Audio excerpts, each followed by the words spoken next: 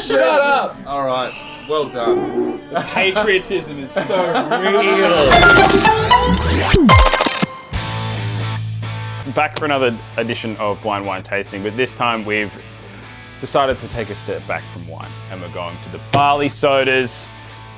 We're on the beers. And so we're going to blind taste an absolute Australian classics of just cheap, easy drinking, delicious pub beers.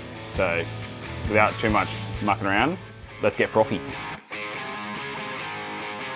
And finally, we're drinking beers. All right, I'm so excited. Also, happy Movember, everyone. That's why I look like this. This one's a cloudy little number.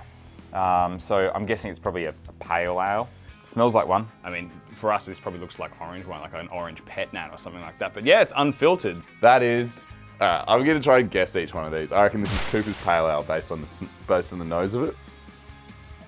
I was under the impression that we were drinking shit tins, and this I wouldn't regard as shit tin. In fact, if you just served it to me, I'd think it would be a really nice craft beer. Yeah, there's only one real, like, massive brewery in Australia that does unfiltered and, like, no preservative, natty beer, and that's from our great state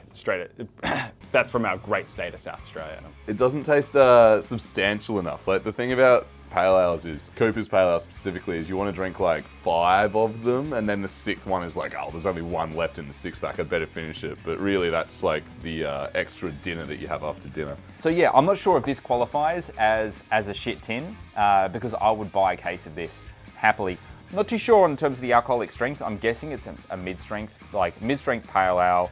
To be honest, it reminds me of Cooper's mid, and it's delicious. I would happily drink this if you gave it to me. Number 2, we have obviously something crystal clear in brilliant clarity, so it's probably gone through a lagering process. This is like grassy. It's like straw and hay. And then it's got this kind of like corn. It's pretty corny. The difference between lagers and pale ales, or ales, are ales when you're hungry and lagers when you're thirsty. Smells like Vegemite. I wonder if that's the thing. I wonder if that's why like Australians drink so much beer. I wonder if we're conditioned from like really, really young children to love the smell of Vegemite. You love the smell of yeast. As much as I love shit tinnies, this is a great category. I'm all about these beers. I'll probably drink these all pretty regularly, but yeah, this is not a good tasting beer. There's a kind of like, almost like sweetness. It's got this kind of residual sugar sweetness, but it's got like no flavor to back it up, and it's just got this really unpleasant bitterness as well. I think red tins might be the Chardonnay of shit tins to me, whereas I think everything tastes like a West End just because, I don't know, they're not that different, are they? I mean, we'll find out. I want my sort of tasteless beer to be exactly that, and when a tasteless beer strikes me as this, which is actually quite full-bodied and quite generous, it's not really a thing for me. If I was given a can, sick, but as it stands, it's probably a little bit too ballsy for us. Oh yeah, this smells the goods. Straight off the bat, it's like Vegemite light. It's like white nectarine and almost pineapple-y as well.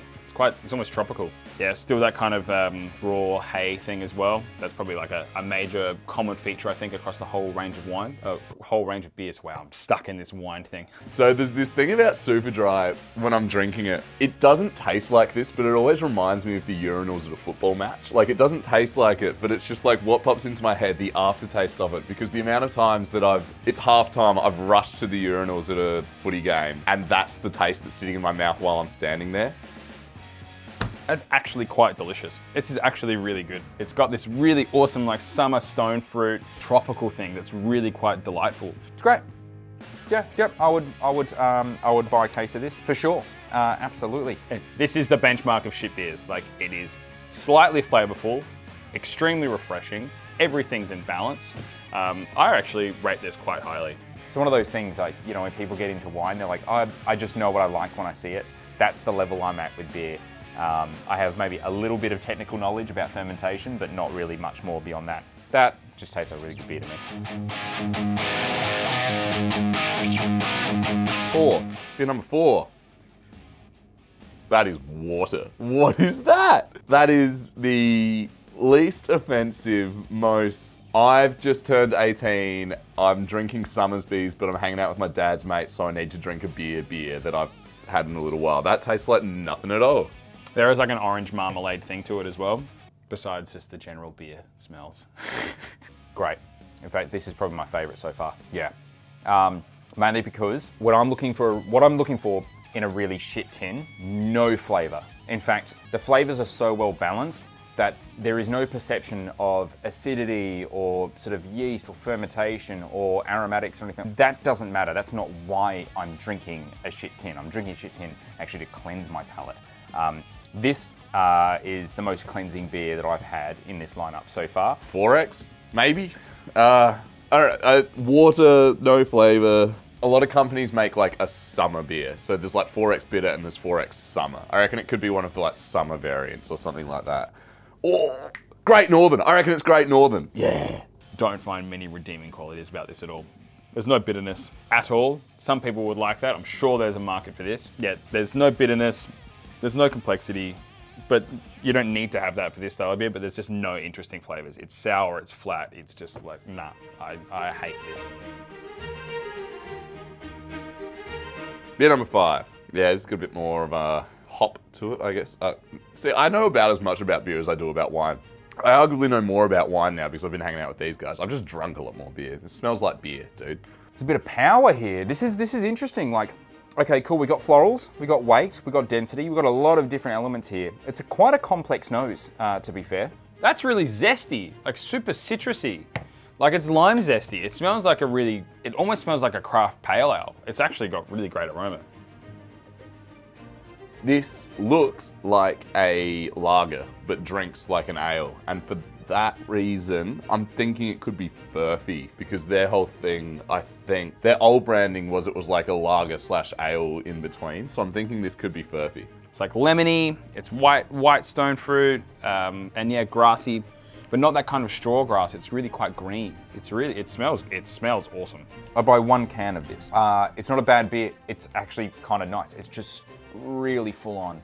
It's full bodied, and I really like that other one. And this one in comparison just looks so much bigger and heavier and weightier, and it just really just kind of knocks you in the front teeth. Because yeah, it's a weird sort of like intermediate sitting in between number 1 and 2. So you've got the pale ale that's really sort of, as I was saying, chewy and mealy and tasty, and then you've got some of the lagers that are really light, refreshing, and this sort of sits nicely in the middle. And the last one, it's another one. And by the looks of the head of this, the carbonation of this is terrible. It's got these big foamy bubbles. It smells all right. It's again that kind of really hay bale, like Bretty kind of thing. I'm not gonna lie, as much as I've been really solid on these, it's all pretty similar tasting in a lot of ways. It's the perfect knockoff beer if you work in the booze industry, because it doesn't have any flavor. You don't have to think about anything. You're just like, yeah, cool, that's refreshing. It's got a little bit of alcohol to refresh me. It's got zero flavor that I can really pick up, and I don't want to focus on it too much. It's just a crisp, clean, refreshing. It's like the soda water of beer. It is good. I like this. It's not my favorite beer in the lineup, but it's probably the one I drink the most of after work. Good stuff. Yeah, no, there's something wrong about it. It's just not as right as those. No. No. I don't really have a lot to say about that, apart from the fact that I just don't think that should have ever been released to public. But I'm sure it has its advocates. It just doesn't have one in me. Let's see what the other guys think. Yeah, great lineup. Really enjoyed it. Let's do beers more often. I hope you enjoyed watching, because I really enjoyed making this one. I actually found this tasting so fun. It was the best way to start the day. We should do this regularly. Yeah, bro, it's not like it's like 4 p.m. in here or something. You guys don't know. It's actually like 11 o'clock and it's great. Yeah. First can. Not shit. Definitely not shit. That was amazing. Good juice. Well, what is it? Yeah, what is it, Lockie? $4, $4.40 a can. Half of a seltzer. Half a seltzer. Twice the man. The Yes! Oh, mild ale. Called it. Mild Yeah, ale. Mild Yeah. ale. Yeah. Fantastic. Like what I a- rate what this. and this is, I believe, one of the, at least in Australia anyway, one of the largest. It's like if you could, one could argue it's the largest craft brewery in the world. Really? Yeah, it's if you're in like a rural pub and you've got all of these and you've got like a craft beer snob, beard down to here, and a very well oiled moustache, he's gonna be like, fuck all of those, I'll have one of those because I have to. I'm taking a huge win on this because I was so set that this was their green pale ale, and then I was smelling it. I'm like, it's pale ale for sure. And I taste it, I'm like, it's a bit light for pale ale, but I'm sticking with it. I've never had one of these before. It's pretty amazing. It's just pretty good. These are really good. These are one of my favorite beers to drink. Because Is that it's one like standard drink? one standard drink, One 3.5% standard, alcohol. yeah. So it's a mid strength, eh? Yeah. All right, beer number two. Beer number two. Beer number two. I ran really far away from this. Yeah, I didn't like it at all. It's sweet. It's got a sweetness. It's got corn, I think, in it as well. It has corny vibes. I thought it might have been a red tin. Yeah, I Not a reckon that could bad be cool. shout. Not a bad shout. Red tins. Yeah. Lachlan, what is it? Oh, it's Spinny. Carlton Draught. Draught. Yeah. Wow, I is saw the a red red tin. tin. I was about to do a lap. Actually, I only said red tin. So. Depending on your state. Yeah, I've never been a fan of this beer. I tell you what, Ever. I don't know. I'm guessing Carlton Draught, obviously a Victorian. Yep. CUB, based- baby. Yeah, yeah, never really sort of being a self-respecting Queenslander come South Australian. Yeah, and Just being never really. And also, yes. Agreed. Yeah, same. Yeah, same, but yeah, different. same but different. Look, I never enjoyed this. Out of all of the Melbourne-based like shit tins, this is my least We're favorite. gonna get a Melbourne bunch shit of tin. like Melbourne hatred. bitter forever. We're gonna get a bunch of hatred. We're gonna get some hate. Oh, dude, I'm into it. Hate speech. Moving on. Number 3. I think this was my. Was this my favorite? No, I went a 6-pack. You know, I thought mid strength. I thought pretty good. What do we got? Lucky. Primo as well. Primo again. Oh, my goodness! Dun What? dun dun dun dun dun dun dun. My Yeah. goodness! This showed so much better than it ever has. Generally, this is the benchmark for shitness, but it's actually the benchmark of benchmarks. Full strength. Yeah. Wow. David Boone would be really proud. That has shown very well. I stand corrected. Are you Usually saying I'm- VB is improving? I think VB is improved. I mean, it's certainly better than Carlton Draught. Oh Yeah. It always has been. Yeah, miles better. That definitely pips Carlton Draught at the Wow. race for sure. Wow. it looks really good. I'm being convinced. All right, moving on. Moving right along. Where do we live? Yep. This is my this- beloved. This is your beloved. This is my beloved. Bro, what are you talking about? This tastes like country tap water. Oh yes. And Oh, I no, love it. dude, that has no flavour to it. I know, and that's so great. This was sour. It's sour. Oh, it's sour. It's What have you happy. been Sour is drinking? life. It's got this sour, like orange juicy thing to the side of it, and it's got zero mid palate. And it's just like someone's dropped a piece of bread in some water.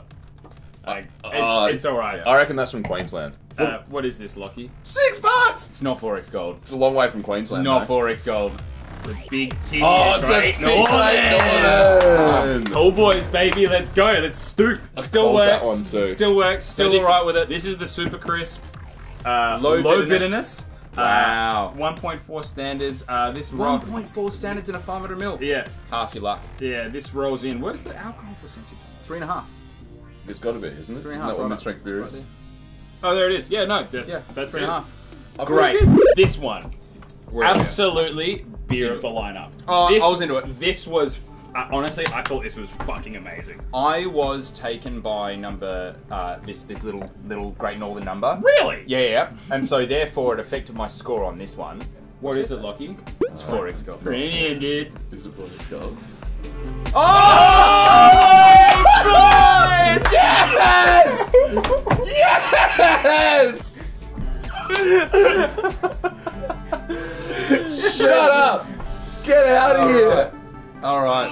Well done. Haze criticism is so real. Holy shit, how is that so good? That is That's way better than I remember that. I'm speechless. I'm absolutely speechless. What? Oh, what a well-crafted thing. It's like a lager and an ale. all in Yeah, one. exactly. I think No, it's it's a red perfect. tin. It's incredible. Wait, it is made by the same company that makes First. Yeah, it's CUB. Yeah. Wow! Holy fuck, that's crazy. But we have one more to go. Yeah, one more to go. I thought this was your beloved, to be honest. Really? I thought this was just like neutral as hell. I was not into this at all. I slammed it, and if it is my beloved, I'm going to be deeply embarrassed. And I've found a new side chick in Great Northern. There's zero flavour to that. Literally none. I wasn't big on the finish. What have we got? What do we got? Careful. It is. Oh no,